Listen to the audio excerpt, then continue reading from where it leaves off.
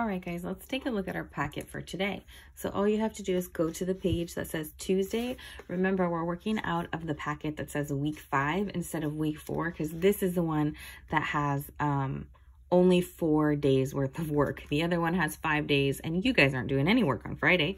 So let's go ahead and take a look. We're doing the same thing as yesterday now, but let's read our directions anyways. We have text 1, text 2, compare similar stories. When you compare 2 fiction texts, pay attention to the character, setting, and plot. What do the stories have in common? What is different about the stories? Directions. Read the text below and answer the questions that follow. So notice for this one, we're not going to, we're not making a Venn diagram to compare. We're just thinking about what we read, and we have some questions down here that we'll be answering. Okay, so, and these questions are specifically about the 2 texts. So let's take a look at the questions before we get started reading. Number 1, how is Elias different from Anita? This is another thing we talked about yesterday about how I skipped a word. I was about to add in a word here. If we add in a word, we could change the whole sentence and then be asking a different question, right? I think I was kind of reading down here because I was about to say, how is Elias's problem different from Anita? And that's not what this is asking. So there's another example of why you want to make sure that you're reading accurately. Even if it's just 1 or 2 words that you're adding in or removing, go back to it and read it again and try to make sure you're reading just what's on the page and not leaving stuff out or adding stuff in. What time is it? It's 6:33 right now, so still a little tired. Okay, number 1, how is Elias different from Anita? Number 2, how is Elias's problem similar to Anita's problem? Number 3, part A, what lesson does Anita learn in text 2? So this is a cool question because it tells you exactly which text to look at. Part B, how is this the same as the lesson Elias learned in text 1? So now you don't know to go back here. You can use the headings to figure that out. Number 4, how are the settings in text 1 and text 2 the same? So we're looking for similarities and differences about the characters, setting, and the plot. Okay, make sure you read these on your own before you listen to me read them, but we've read some of the questions and hopefully we have an idea of what we're looking for. So let's go ahead and start reading. Elias was assigned a big project in his social studies class. He did not want to complete it. He knew it was a lot of work. He thought the project would be boring. Elias had 2 weeks until the due date. Elias could have gone home and started the project. Instead, he put it off. I'm just going to put a little note here. He went skateboarding with his friends at the park, and he played video games with his brother. When his mom suggested he clean his room, Elias happily cleaned. He chose to do anything other than the project. Elias suddenly panicked as he remembered the due date. The project was due tomorrow. He hadn't even started. He was too afraid to tell his mom. She would not be happy about this. Immediately, Elias wished that he had been more responsible. Right here where it says, Elias, he thought the project would be boring, so he had 2 weeks to do it. He could have gone home and started the project, but instead he put off the project. I think we've mentioned this word once or twice. Does anyone remember what it means if you have something to do and you just keep putting it off instead of doing it? It starts with a P. Starts with the prefix pro. The word is procrastinate.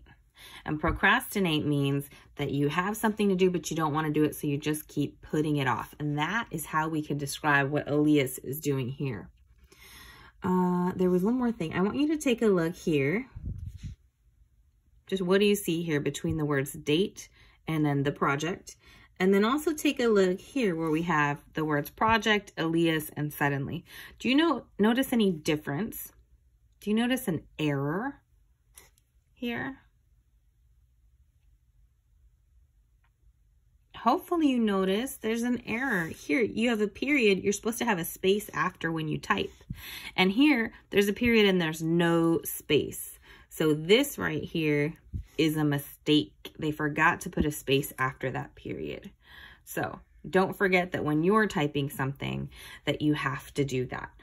If you want, you can practice typing on Brainzy. Remember, it'll ask you if you have another, some kind of typing device connected. You just say yes, and then your keyboard will pop up on the iPad.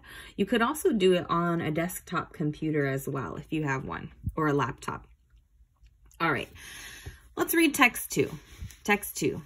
Anita and the alarm clock were not friends. Each morning, she groaned as the alarm clock buzzed.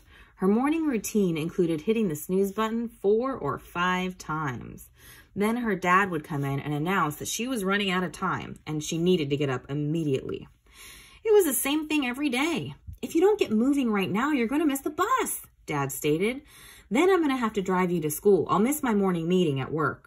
The stern look on his face told Anita that he was not playing around. Anita dragged herself out of bed and went through the motions of getting ready for school. As she grabbed her breakfast and backpack, she heard the roar of the school bus as it passed her house. She had officially missed the bus. Yikes. I bet her dad is not happy with her. Do you notice any similarities between these two texts so far? Between what Anita's doing and what Elias is doing? Hopefully you notice they're both procrastinating, right?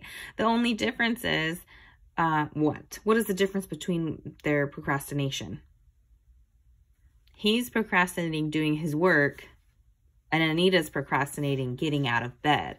But essentially, it's the same thing. They're putting something off that they don't want to do. And we've talked about this before. Sometimes when we've watched like episodes of Arthur, there have been certain episodes where things like this have happened, right?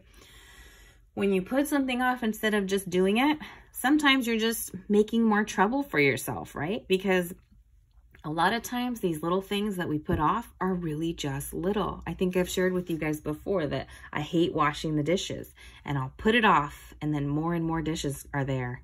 And then I'm just thinking about it and I'm so upset that I have to wash all these dishes.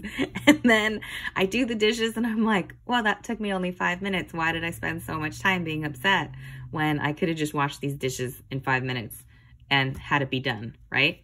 Same thing with these guys. If you just get up, start moving, you'll feel better. If you just do the project, then you don't have to worry about it anymore. So that's something not only that we can talk about for these two stories, but this is just a life lesson as well. There are little things that we don't like to do, but when we realize how small those things are, especially in comparison for us as Catholics and Christians to things that Jesus had to do, right? Being nailed on a cross. That's something that, you know, I would want to put off if that were going to happen to me, but it's something so big and just so nice for all of us.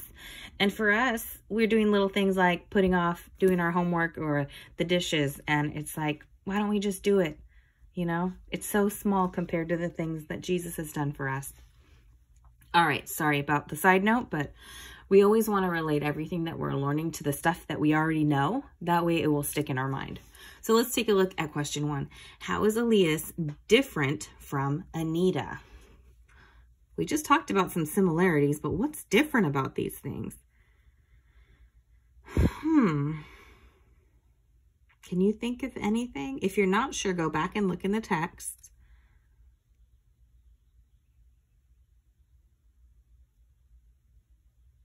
We kind of talked about what it was.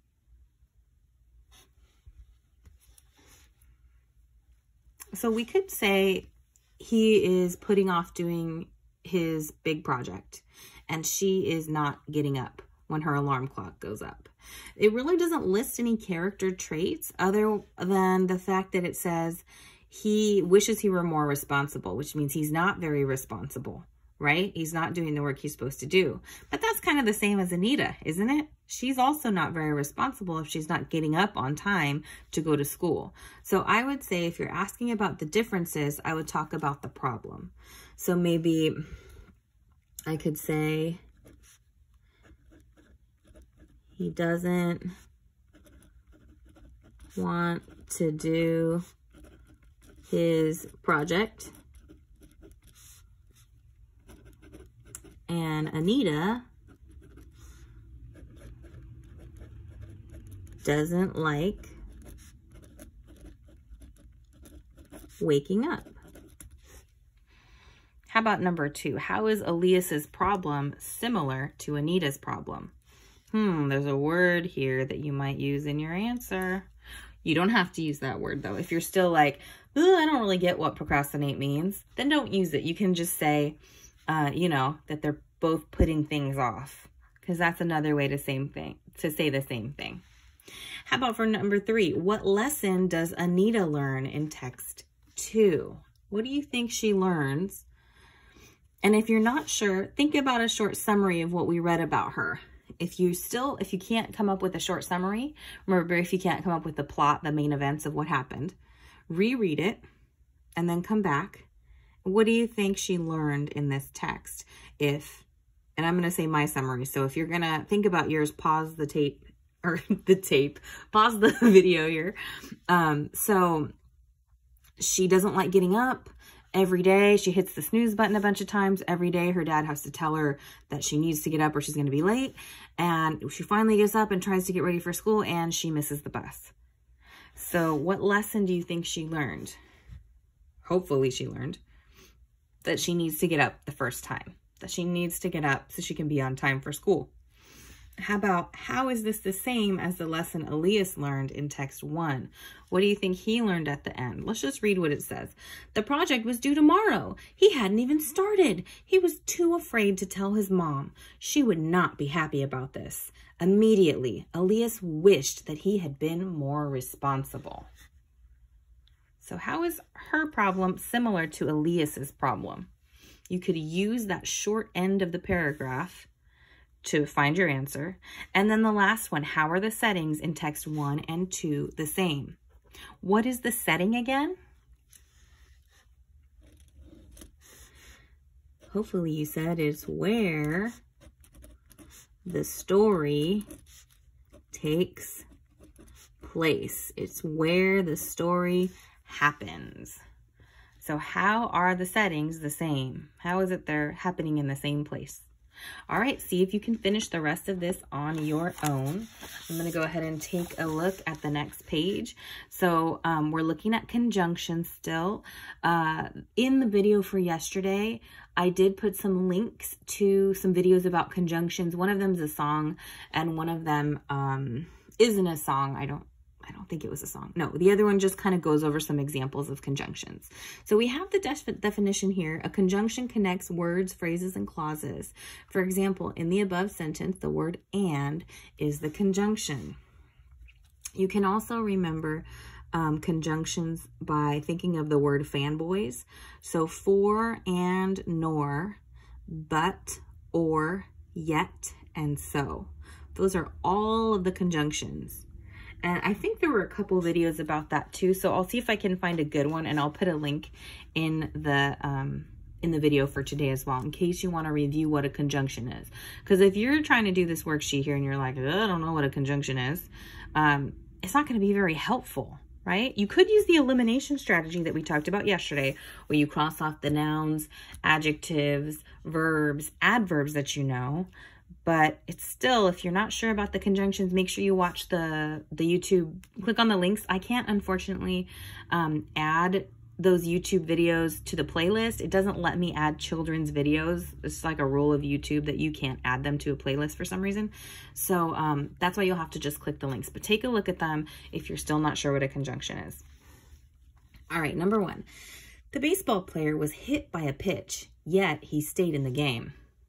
Remember that word, fanboys? The word yet was in that word, meaning it's a conjunction. It's just a way to memorize lots of different words by using some kind of abbreviation or anagram. All right, we'll do one more together. Maria and Charlotte are best friends, but they do argue from time to time. All right. Remember, this says circle all the conjunctions in each sentence below. So which word or words would I circle in number 2? Hopefully you remember and.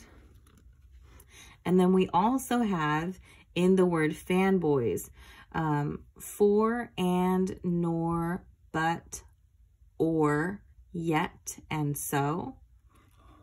The word but But remember, if we wanted to do elimination, we know Maria and Charlotte are proper nouns. We know are is a verb. Best friend would be adjective and noun. We would cross those out.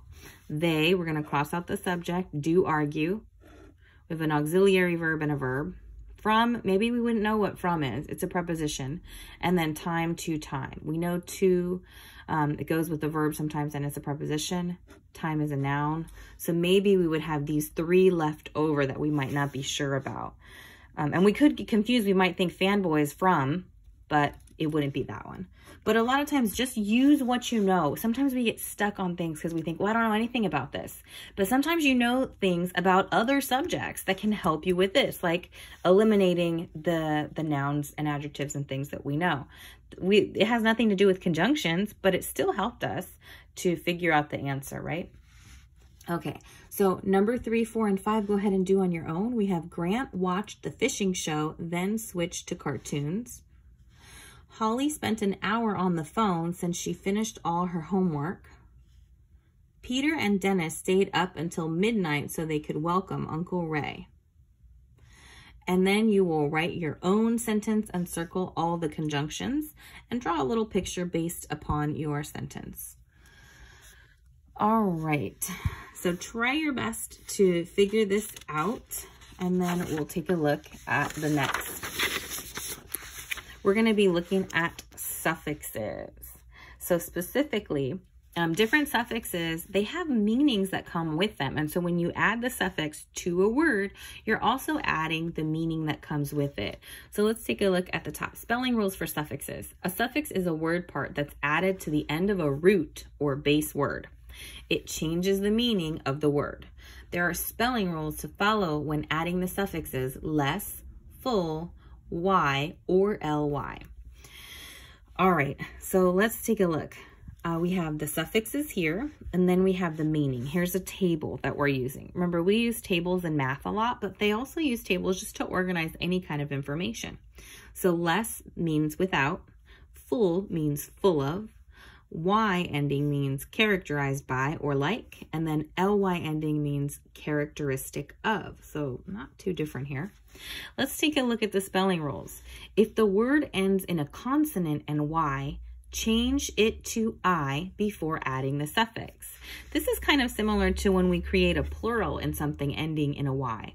Remember, we did a worksheet on this not that long ago. You change that to I and add es. In this case, we're changing the y to an I and then adding whichever one of these suffixes we need. Number 2, keep the e before less, full, and ly. Drop the e before y. So here's an example. For use, we change it to useless. Notice, there's an e here, and we kept the e just like this rule tells us to do. But when we're adding a y, it says drop the e. So here we had an e, and here notice there's no e. We dropped it. Okay, so when you're looking at the words, the best thing to do is first you could use your intuition. So you could just think, okay, I know how to spell this word. I'm going to spell it like this. Then come up here to the rules and see if you're following the rules. If you're following the rules, you're probably correct. But if you're not following the rules, then I would go ahead and follow the rules and see how you're supposed to spell the word. So we have 4 different things that we're doing here. Let's take a look.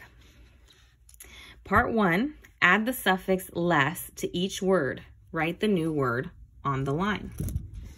And just FYI, you're going to do this for all of these parts. The suffix will just change. So it's kind of cool that they separate them for you so you can practice, and you really only have to look at one rule for each box. So we're going to add less. Let's just review any rules here. The only rule we have for adding less is dropping the e before a y. So that's what we need to pay attention to. So I have the word power. Do I have an e at the end? No, right? So, oh, I just said the wrong thing too. Dropping the e before a y. We're not dropping the e before a y. We're paying attention to this one. Keeping the e before less. Okay, sorry guys. It's still early. Okay, so keeping our e. So we actually don't have to do anything then. We're just going to take this and attach it to the end of all these words. So this should be the easiest box. So if I'm going to do power and I need to add less to it, what do I do? How do I put these this base word and this suffix together to make a new word. Just simply write them all together, right? I'm going to write out power and write out less, no space. That's it. The word is powerless. How about for homeless? How would I figure this one out? I'm just going to write out home. And remember, the only rule I have here is keeping that E before adding less. So I leave the E and I add less. That's all I'm going to do. So see if you can finish doing this one. This is probably the easiest one. Let's take a look at the next one. Add the suffix full to each word, write the new word on the line. So same thing, just pay attention to the suffix that you're adding. So for full, I'm just using that same rule. I'm going to keep the E before I add full, okay? So if I have the word help and I need to make the word into helpful, what do? Just add full. Perfect. That's it. How about the word beauty and I want to change it to beautiful? This ends in a Y. Take a look up here. If the word ends in a consonant and Y, change it to I before adding the suffix. So notice, is T a consonant? It is. So we have consonant plus Y, just like it says up here for rule 1. So that means I have to change that consonant, or not the consonant, sorry. Change the Y to an I. So I'm going to start writing it out. B-A-U-T. T is my consonant. I'm not going to write an I. A Y. I am going to write an I. I'm not going to write a Y. I'm going to change it to an I. And then I'm going to write full. Beautiful. See if you can figure out the rest. How would I spell thoughtful, forgetful, forceful, and successful? Sorry, for this one, you're writing endless, careless, hopeless, and tasteless. For part 3 here, add the Y suffix to each word. Write the new word on the line. So you're just adding a Y. And then let's take a look at our first one. We have cream. And then the only rule we're looking at is drop the E before Y. Do we have an E that we need to drop in cream? No, right? There is an E in cream, but it's not here before the Y. So all we're going to do to write creamy is add our Y to the end. That's it. How about if I have the word filth? How can I make the word filthy? Just add the Y to the end, right? So that's it. Pay attention here for noise, for juice, and for scare. You need to pay attention to this rule, dropping the E before you add the Y. Just like for Lay's, you dropped the E and you added the Y and had no E in it. So see if you can do the rest. You need to write noisy, juicy, touchy, and scary here. Last box, all you're going to do is add the suffix ly to each word and write the new word on the line. So for ly, it just says keep the E before ly. Okay, and then, well, that's the only one we need to look at because none of these end in a Y, so we don't need to take a look at the other rule. So for the word friend, if I wanted to add ly, which says ly to the end, what do? If you said just add them together, don't change anything, you're absolutely right. So I have friendly.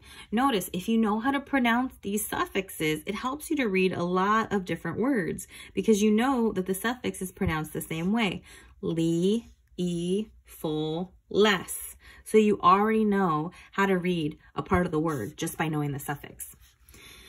All right, number 20, how can I write out quickly? Hopefully you said, write down quick, write down ly. That's it.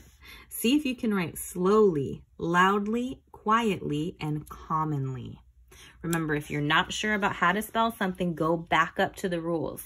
In this way, spelling is almost like math. It's almost like you have a number sentence and you have a rule or an operation that you're trying to use in order to figure out how to create these new words.